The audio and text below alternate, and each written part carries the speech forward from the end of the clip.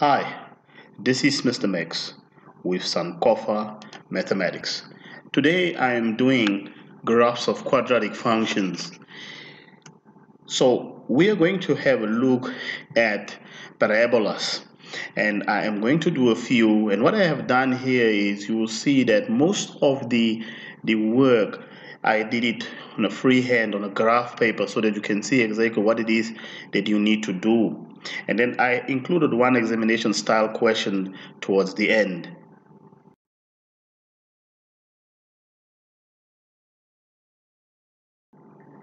So let me just go directly into it. So here I've got a question. They're saying that the variables x and y are connected by the equation y equals to x squared plus 2x plus 2. And then there is a missing value of q here that you are supposed to complete. Now the way you do this is you take this value of x and you substitute it into the function.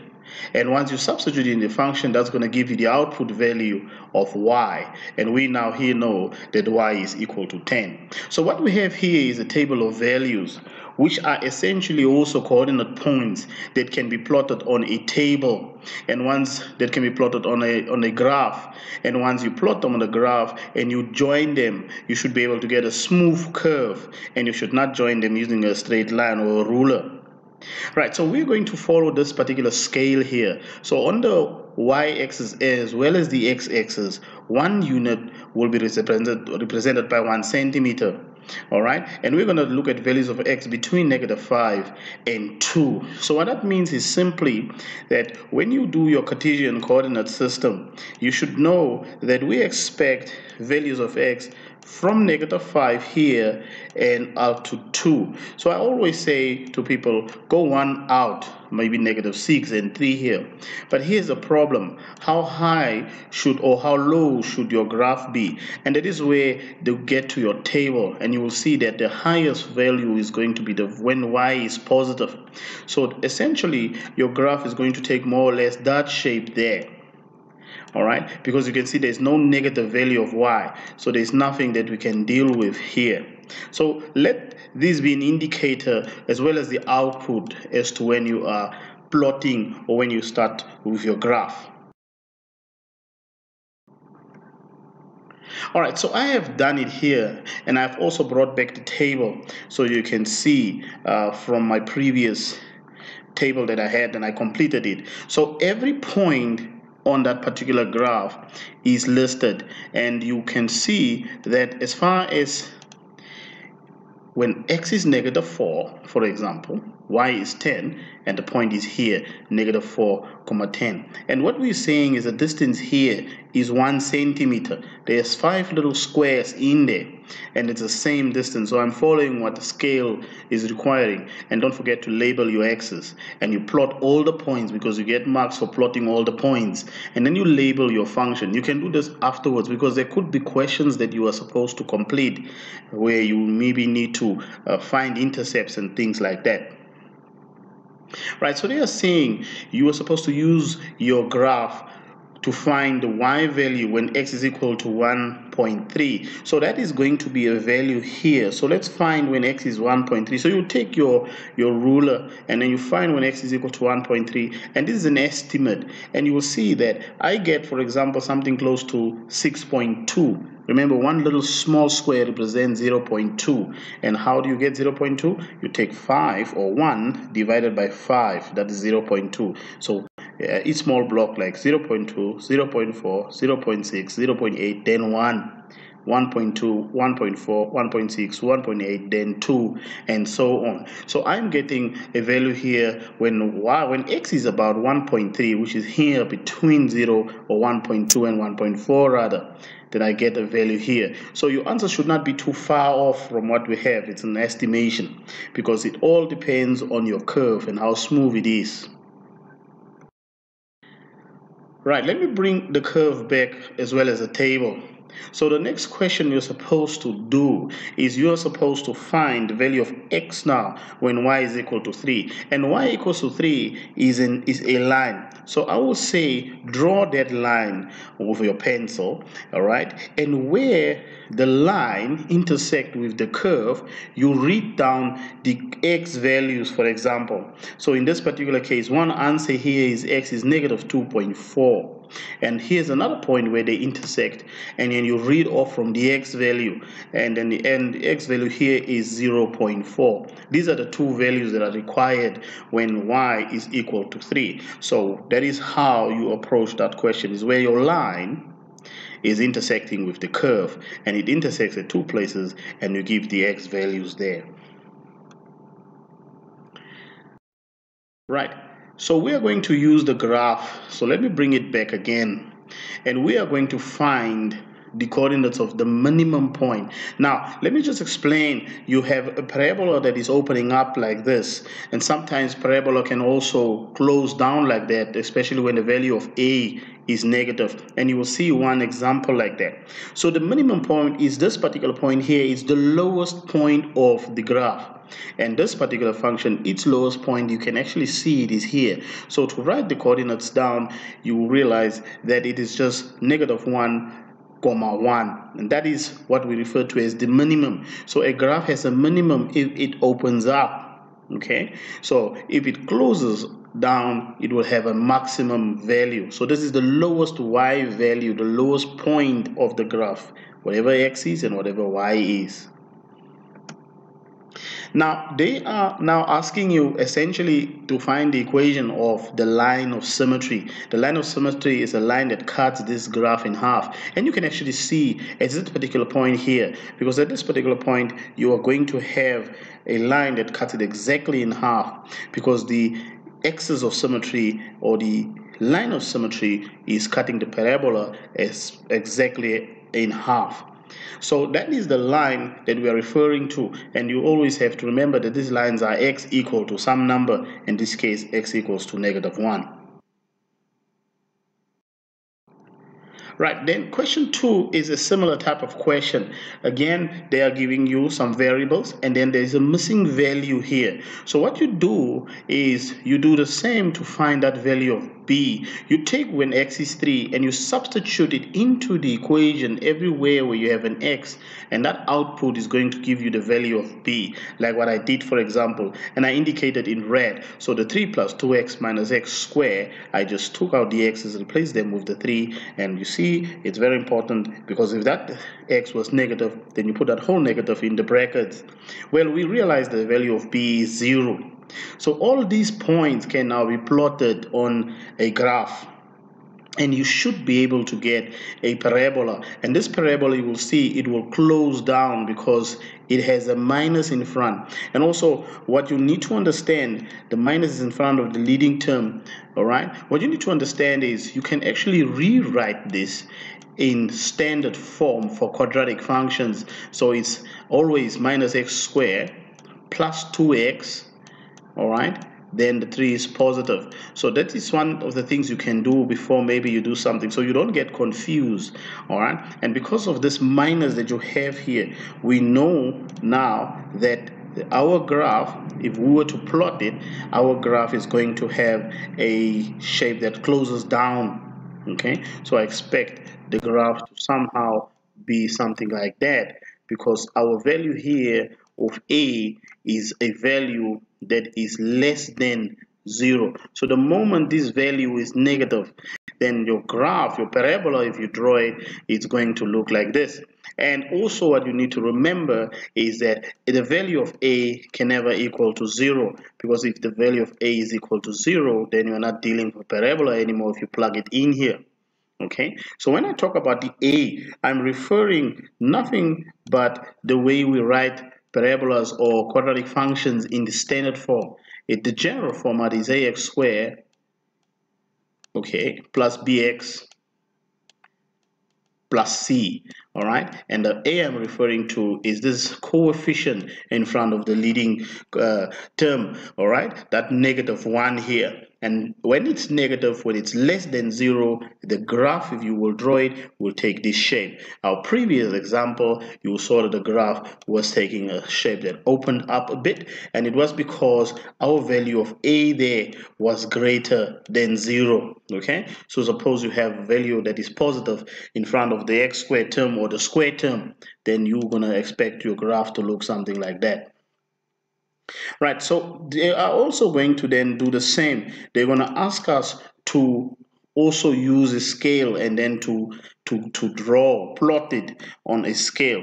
So they are asking us here on a sheet of graph paper. Now, you're supposed to use 1 centimeter on both of the x's, on the y-axis as well as on the x-axis. So it's very similar to the one we had. And now we're going to have the values here of x between -2 and 4. That is the domain. Now, what you need to remember here, you always have to look at your highest or your lowest point. Now, I see that -5 is the lowest point, and I see that 4 for the values of y is the highest point. So it therefore will make sense that you have a graph that can have everything in there. So remember, they want it from -2, so I would say start at -3, and then they want it all the way up to 4, so end up here at +5 rather, okay? And then the values of y, obviously you see that the lowest one here I have is -5, so perhaps you can go all the way up to -6. That means you're going to put the other one in there. And the highest value of y is 4, so perhaps you can go all the way up to 5. Always better if you go one out. And now your graph essentially can fit in that particular area there. And remember what I said, I expect a graph that is going to be something like that because of that negative that I was referring to. And also what you need to remember is that your graph, where it cuts the y-axis, all right, y-intercept, it is always represented by this value of c. So I expect this value here to be positive, all right. So that tells me where the graph is going to cut the y-axis. So there's a few things you can just get from just looking at your particular graph or your function. You can actually already sketch it somehow. So you just use the table in order for you to do it according to scale, so you're not out. Right, so I've done it here, and you will realize that in this particular case, they wanted us to use a different scale. The scale was that for the values of x, you were supposed to use something like 1 unit must represent, or 1 unit is represented by, yeah, it's exactly the same thing. It's 1 centimeter. It's just the way I stretched it rather for you to be able to see it. Okay, so this is going to be exactly the same distance as that. It's just that I stretched it a bit. Right, so this is how that particular graph will be when you do it. And remember what I said, it's cutting the y-axis at +3. And you can see I brought my table back here as well. So I'm going to put questions over it. So they're asking me to find y when x is -1.9. So you go to your graph and you look where x is -1.9. So that's -1 here. -1.9 is very close to -2. So perhaps if I bring an arrow there, you will perhaps see what I mean. And you will use that, you use your ruler and your pencil. And now you read the y value because we're looking for the y value. So it's about -4. 2. That is what you should get more or less in that region. Okay, that is how that particular question is asked. So you will have to draw yourselves maybe a line this that goes down and across, and then you can actually find what is that value when x is equal to some value, in this instance -1.9. Now here they're asking again for us to find x now. So it's similar to the one we had before. So we're going to draw the line y equals to -2. And this is the line y equals to -2. And if you remember from what I did previously, in order to find the values of x, it's where the line y equals to -2, where it intersects with our function. Okay, and we read of those values. All right, so here I get -1.5, for example. And that will be one solution, but the line cuts the graph in 2 places. So there's another solution, which is positive 3.5. So these are the two expected solutions for this particular question. Right, so let me bring that graph back again. Now they are asking us here, and it's very different from what we had before. Remember before, they asked us the minimum, but this graph has a maximum point, okay, because of the nature of the graph. So we are just looking for the coordinates there, and you can easily see the coordinates there. It has to be 1, 4, and that is the coordinate of the maximum point. Sometimes they just want you to find the x coordinate and then you give the x coordinate. Sometimes they want to find the y coordinate, okay, and then you just give the y coordinate. All right, so the maximum value of y, for example. So if the question is asking you what is the maximum value of y, then you just say y equals to 4. That is the maximum value. When they ask you the maximum value of x, for example, it's going to be 1 in that particular way. It's that particular point that we are referring to. So just make sure that you don't mix it up. It has a maximum when it closes down like this. Right, so then they are asking us similar to find the equation of the line of symmetry. You can actually see it has to be here, all right, because this is a nice line that cuts this parabola in half. So the equation of the line of symmetry is x equals to 1, all right, which is also the same coordinate point for the highest point of the graph there, or the turning point, and that is something that you will learn a bit later when we talk about the turning point of the function. Right, so I'm bringing in a third question again. So they are asking us here to complete the table of values. So they are missing values here for A, B, and C. So again, the way you do it is you take your value of A when it's -3, the value of X when it's -3, and you punch it in there, and then you're going to get what the answer for A is. You do the same for B. You use the formula, and when X is 0, what do you get? Yes, you also get 8 as an answer. And lastly, you look when x is equal to 1, and then you punch 1 in, and then you realize that the values of c is equal to 4. So I expect this again to be a parabola that also takes that shape because of the nature of this minus x squared, the -1 there. All right, and I also expect the graph to cut the y-axis at 8, for example. Right, so now they are telling us here, and you have to be a bit careful when you do this, because I gave this question to my grade 11s, and you realize that here they're asking you to use a different scale. In the x-axis, you are going to use 1 unit will be represented by 2 centimeters. And the y-axis, 1 unit is represented by 1 centimeter. And we're going to have a graph between -5 and 2 for the domain or the x values. So essentially what that means is, again, it means that, again, remember what I said, try to go out, 1 out, okay, and here perhaps 3. And now here's the thing, what is the highest value that you can get? You realize if you go to your graph, or to your table rather, the highest value will be 10. So therefore it will make sense then if you can go all the way up to 11, for example, when you do your plotting, okay, and then you go down 10 like this, all right, and you must make sure that your scale for your y-axis, all right, your scale, the distance that you're going to use between here, for example, that 1 unit, so if this is 10, all right, so this 1 unit here, the distance should be 1 centimeter, all right,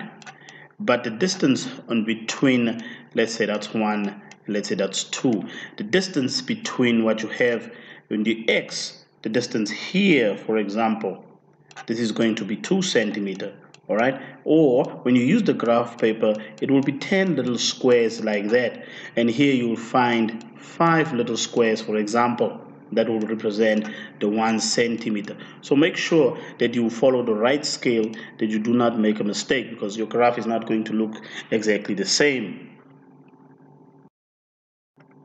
All right, so I have done it here, and you can see that I talked about the scale is different here. So 1 unit is represented by 10 little squares here, which is actually equal to 2 centimeters.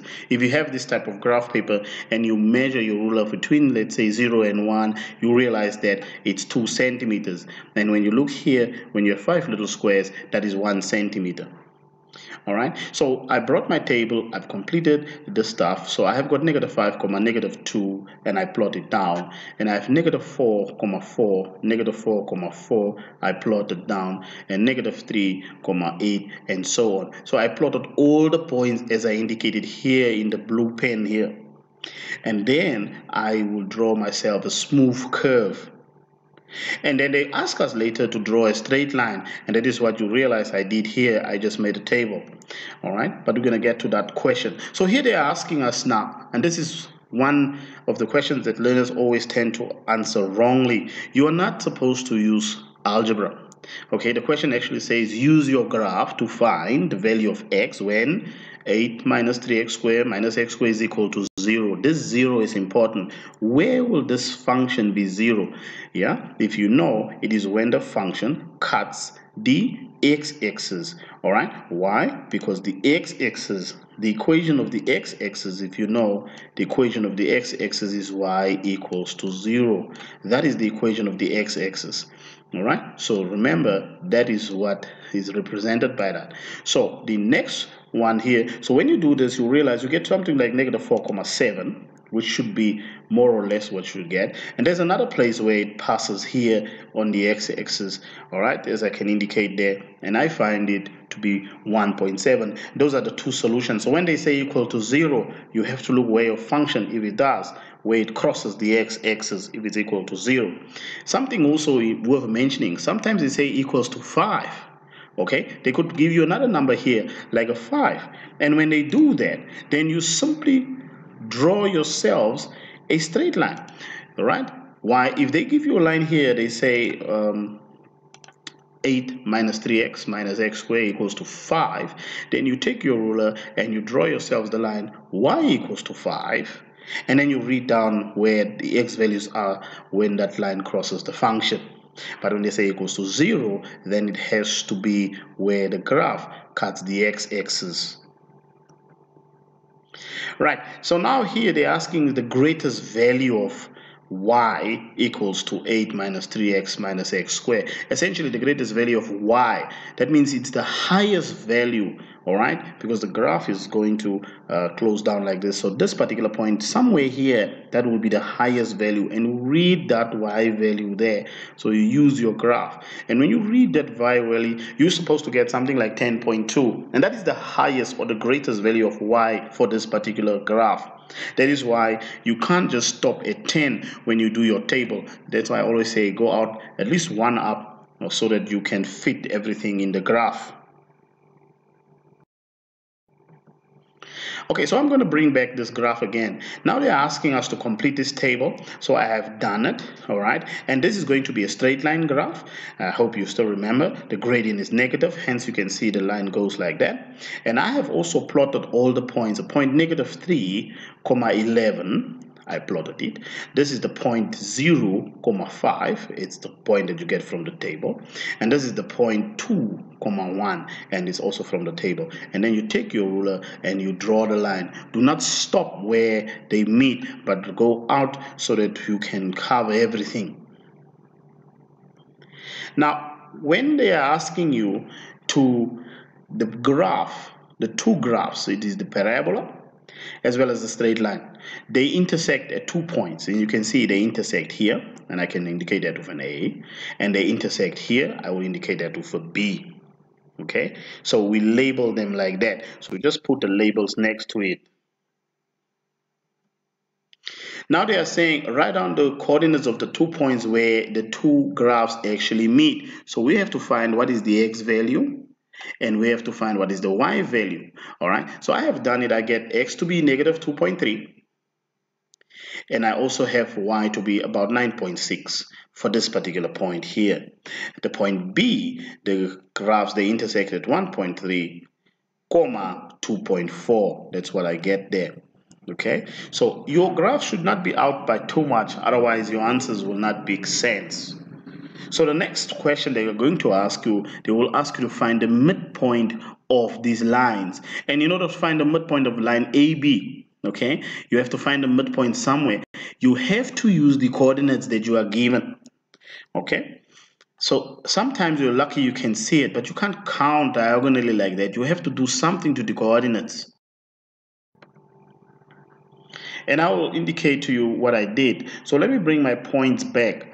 Okay, now they ask me to find the midpoint of line AB. So what you do is you take the two x values, okay, and you add them together.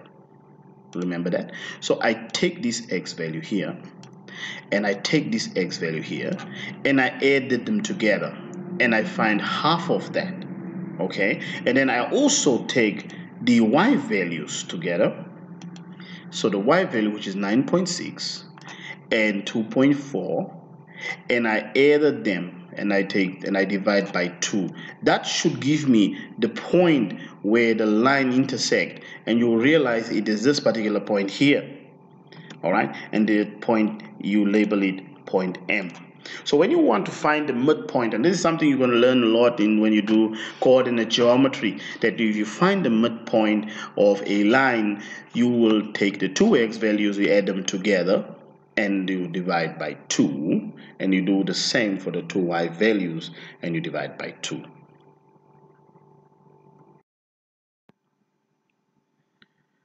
Right, this brings me to an examination type question that you can have a look at. So we have a question here, y equals to 6 plus x minus x squared. That minus already tells me that if you will have to go and draw this particular graph, it's definitely going to be something that is going to close down like that.